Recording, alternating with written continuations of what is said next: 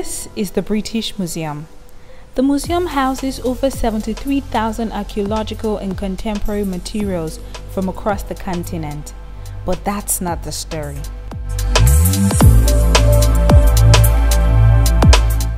The story today is about 4,000 of the precious species sitting in this museum that belongs to Nigeria and were stolen in 1897 when British troops invaded the Kingdom of Benin.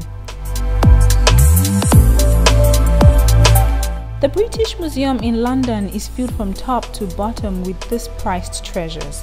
The most prominent amongst these artifacts is the carved ivory pendant mask of the first Queen Mother of Benin Kingdom, Queen Idia. Many campaigns have been held for the return of most of these cultural heritages since Nigeria gained independence in 1960.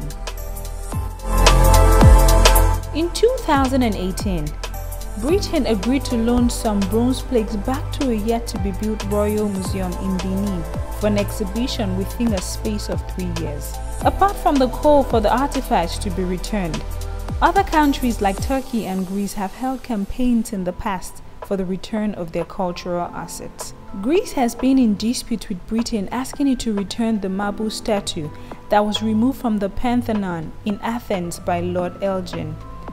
The marble was sold to the British government in 1816 to become the centerpiece of the museum. Before his death, former president of Zaire, now Democratic Republic of Congo, Mobutu Sese Seko of Zaire, also called for the restitution of African arts before the UN General Assembly in 1973. The African Museum in Belgium heeded to his plea and sent back 144 artifacts, which surprisingly found their way back to the European market a few years after.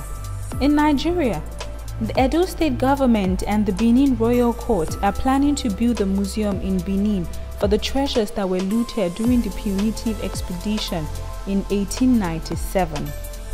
Quoting the state governor Godwin Obaseki, "These works are our ambassadors. They represent who we are."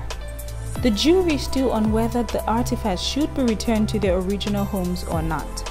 But wherever the pendulum of the debate swings, it is only fair and just for these priceless pieces to return to their original homes.